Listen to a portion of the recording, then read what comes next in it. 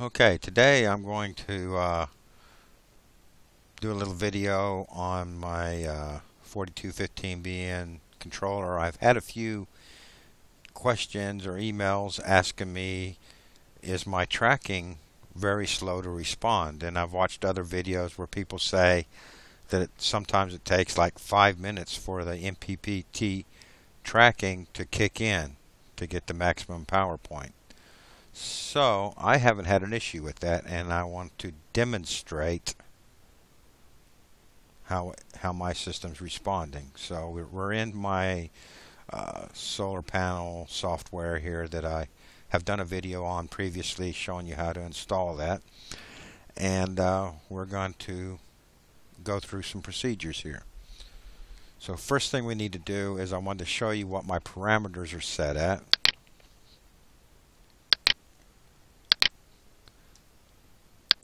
Because right now my system is set up in boost. So what's happening is the charge controller is maintaining the battery at 14.4 volts or thereabouts, and it'll do that for 2 hours in the boost mode, and then it drops down to the float mode, which is, where is it? Up here. Float. So it'll drop it down to 13.8. So it maintains it at 14.4 for 2 hours, and then goes into float and maintains the batteries at 13.8. So that's what my charts on the software are showing, that right now we're in the boost mode, so it's maintaining it at 14.4. Okay.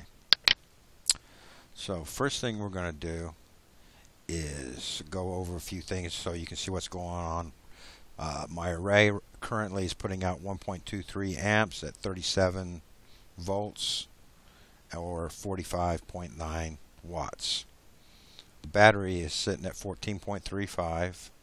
It's taking in 3.22 amps to maintain it at the 14.4 or thereabouts that the charge controller does in the boost mode. Right now my load status is off. I do have something wired in, a couple of lights that I'm going to turn on to show you how long it takes the MPPT, the maximum power point tracking, to respond. So here we go. We go over here.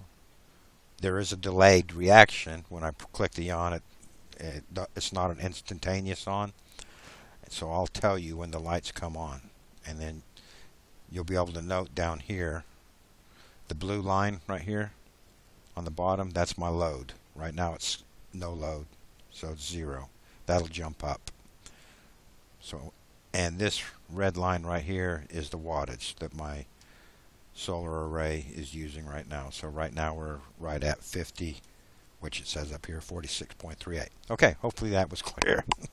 Okay, let's turn it on and see what happens. Okay, the light has now come on. There is still a delay because the load status is showing off even though it's on. So we'll wait for that to show on. Okay, now it's on. So my two lights are drawing 93 watts and 14.29 volts or 6.51 amps. And also I want to point out up here that the software, the quickest that you can get it to update is every 10 seconds. So there's a 10-second pause between updates. Okay. So as you saw, let's right click on this chart right here and show it in a new form.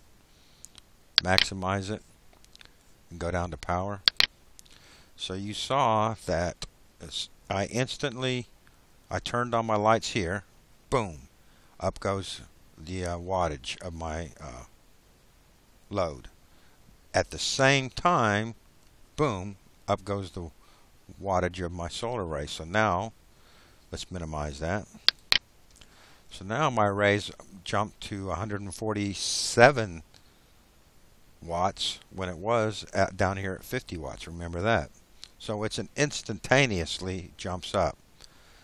But not being satisfied with that, I want to put a heavier load on that. Now, I don't know how much the charge controller how many amperage it has, but there is a limited on the load side. So what I've done, I have my Magnum power inverter connected directly to my battery bank, and I'm going to turn on a space heater that I have. It's 600 watts. So that's not going to show up here on the load, but you'll be able to see. I'm going to tell you when I turn it on, and you'll be able to see the jump up on my wattage. Let's go to the to that. Okay, so here we go.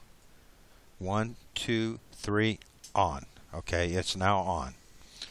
That was instantaneously. Now my solar panels are putting out between 200 and 250 watts. Let's see what they're putting out.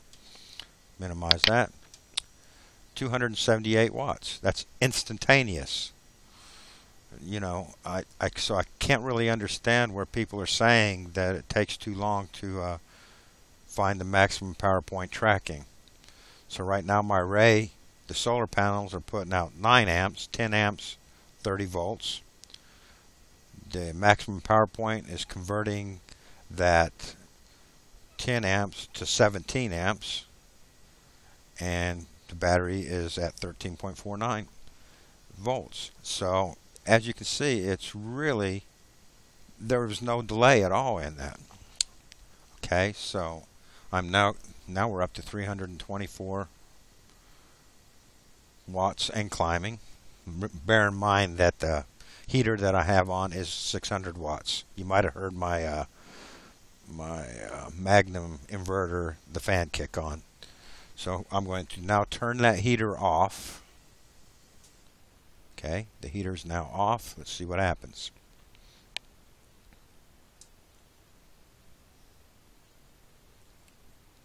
Okay, still putting out 326 watts, 18 amps, converting 10 amps from the panels to 18 amps. It's tracking very well. So what it's trying to do now is taking that 326 watts, bringing the voltage back up to 14.4, which is my boost voltage. And I'm going to let this run until it gets it up to 14.4. I'm going to go ahead and turn the load off. Boom. Lights off. So there's no load. So it gets up there to 14.4 quickly. And I'm going to let you see that.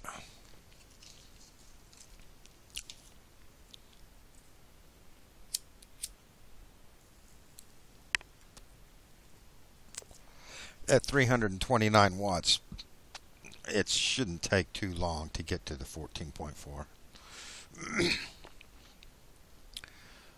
I have 900 watts of panels up on my roof, but today is got floating clouds by, and we've also it is 1:38 in the afternoon, which means I got a little bit of shade from the trees. If you watch my previous videos, I'm surrounded by oak trees. So only a couple hours a day do I get the full direct sunlight on my panels. So from my 900 watts panels, I'm only getting 327 watts of power. Let's go. I want to have a look at my other chart here. Okay, so you can see where I turn my load off. Okay, let's see, the voltage, the wattage is dropping. It's taking a big drop there. It's gone down to 239 volts. The reason that has gone down, we can find out, well, why did it drop so much right there? Well, okay, my battery voltage up here has reached the 14.4 volts. That's the boost voltage. So it doesn't need, it's going to drop the wattage enough to just maintain it at 14.4. So it's kind of settling out here.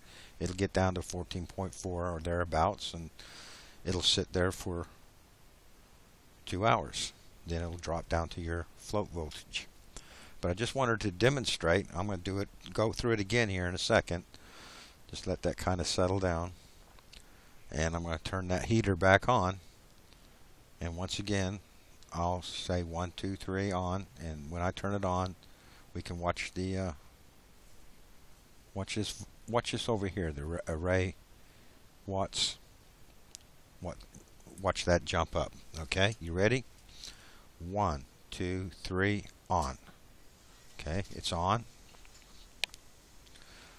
Bear in mind, I got the 10 seconds, so within 10 seconds, it's going to give me a more accurate update.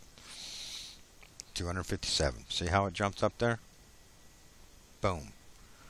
I have no 5-minute delay, and I just wanted to show you guys. I'm not saying that other people aren't having an issue with it, but as I just demonstrated, I am not having any issues with it, and I am super happy with my 4215BN. Now, occasionally what will happen is if I let this run for a while, let me turn that heater off. There's no sense in killing my batteries. Off. Okay. Occasionally it will reset. You know, it'll drop, the wattage will drop down to 0, and it'll recalibrate and go back up to where it needs to be. That I've never seen it take more than, say, 30 seconds for that to do its recalibration. And I'm going to let this run for a while just in case it wants to do it. And if it does do it, I'll include it in the video, but it doesn't happen all the time. I mean, it very rarely happens. But since I put a big load on it, an instantaneous big load, and cut off the instantaneous big load, I'm hoping that it might just show that. And if it does show that, I'll include it in this video and show you how long it takes to do the reset. I don't know how to force it to do that reset, so here we go.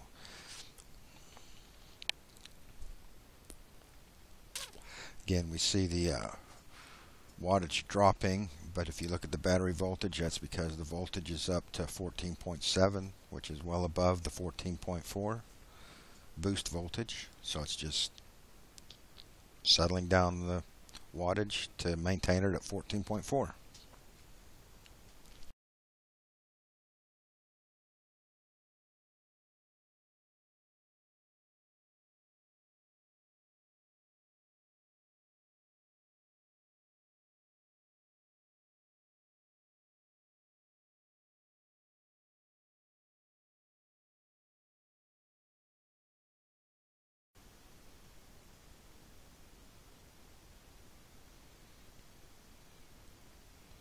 Well, it doesn't look like it's going to reset, but I guess you'll have to take my word for that on the reset. It's not long.